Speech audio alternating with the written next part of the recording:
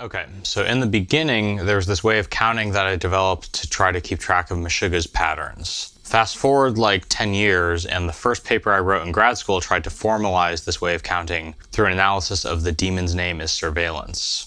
Fast forward another 2 years, and I talked about it with a bunch more examples in that one YouTube video that has like 1 billion more views than any of my others. And I also made a video just about the demon's name as surveillance explaining this technique. I called it Meshuggah counting and found out that I was not alone and that metalheads use this technique all the time. And finally, fast forward another 3 years, happy recent 3rd birthday to this channel, by the way, to the present, and I'm about to give a paper at the big Society for Music Theory conference in Denver, further formalizing this idea. I'm making this video for the same reason I make a lot of my videos, which is to work through some ideas and examples for a formal academic project. So yeah, I'm going to give this technique a bit of a facelift and do some conceptual weed whacking using an example from the last riff of the maybe underrated but brilliant EP by one of my favorite, slightly less well-known Meshuggah adjacent bands, which is this EP 8 by Uneven Structure.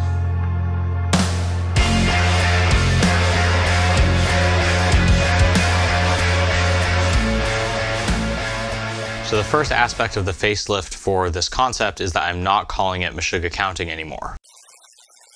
Obviously, this technique works for a lot of bands, not just Meshuggah. I've cycled through a few other options, and I think I'm going to stick with calling it cluster counting, because what you really end up counting is clusters of attacks, and that's the only thing that stays the same in every example I've used it for. In this example, there are 2 types of attacks, the low chugs and the higher bent notes. The number of higher notes keeps changing. What we count is how many of those we get in a row before a chug. This gives us the pattern 2-3-2-6, 2-4-2-4, which cycles through twice, with the very last 4 being truncated to a 2 so that it fits into the hidden 8-measure hypermeter.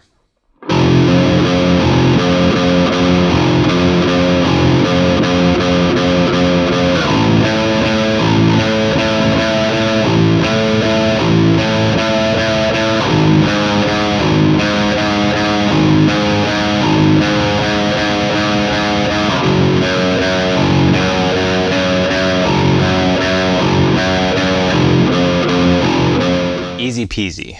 Cluster counting like this is cool because it gives us a minimal visual representation of the pattern.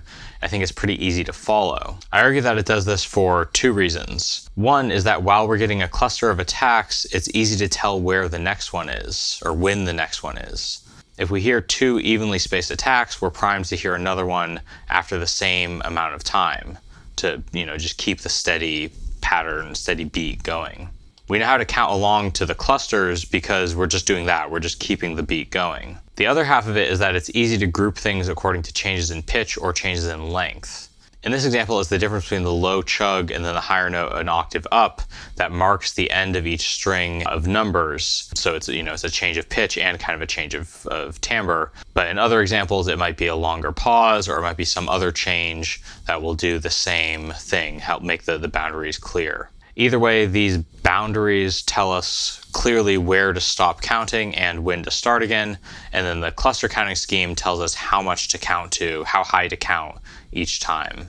Cluster counting is also nice in a lot of cases because it doesn't say anything about meter or even tactus. We don't have to care what the time signature is or even what we feel is the beat in order for it to work. That comes in useful in a lot of metal where, it's annoying to have to decide if you're transcribing something, what time signature it's in, or where the tactus is ambiguous. And it's very helpful in the first portion of this riff, where the drums are doing this dotted eighth symbol thing overlaid against the pattern that makes the groove very cool, but also confusing because it obscures the quarter note pulse. And that quarter note pulse kind of governs the pattern and the hypermeter.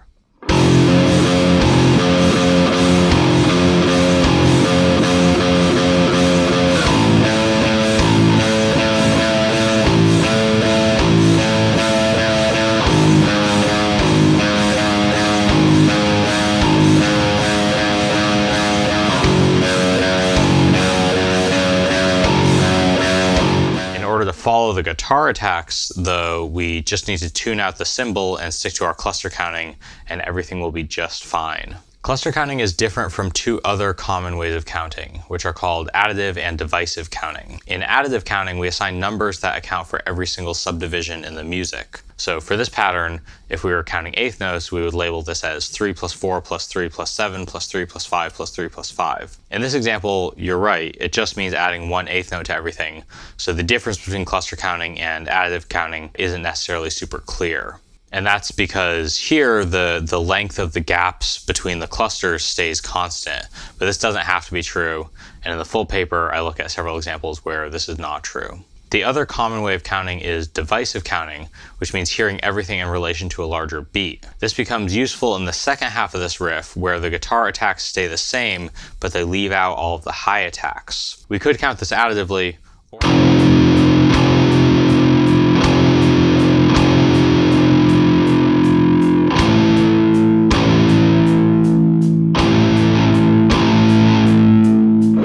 or we could feel it as odd accents against a steady pulse in 4.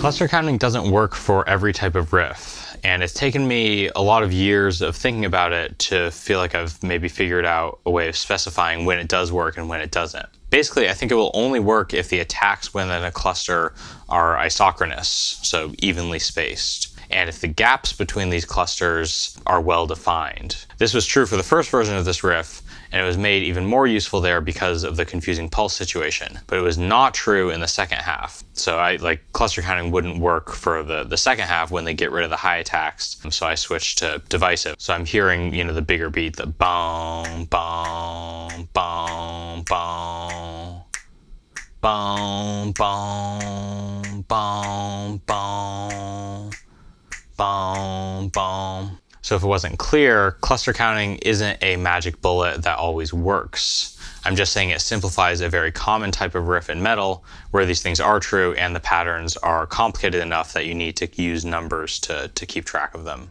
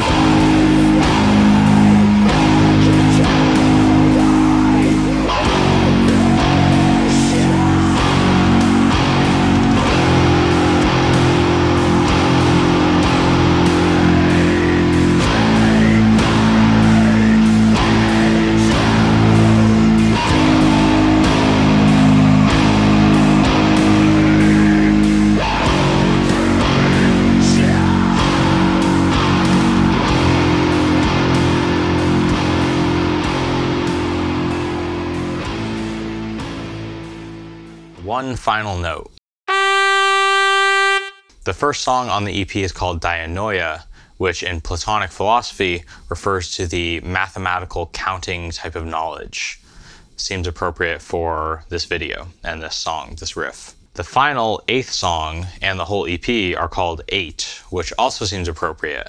There are kind of 8 terms in this pattern, which then repeats twice. So the 2, 3, 2, 6, 2, 4, 2, 4. And then it's also fit within 8 measures of 4, 4.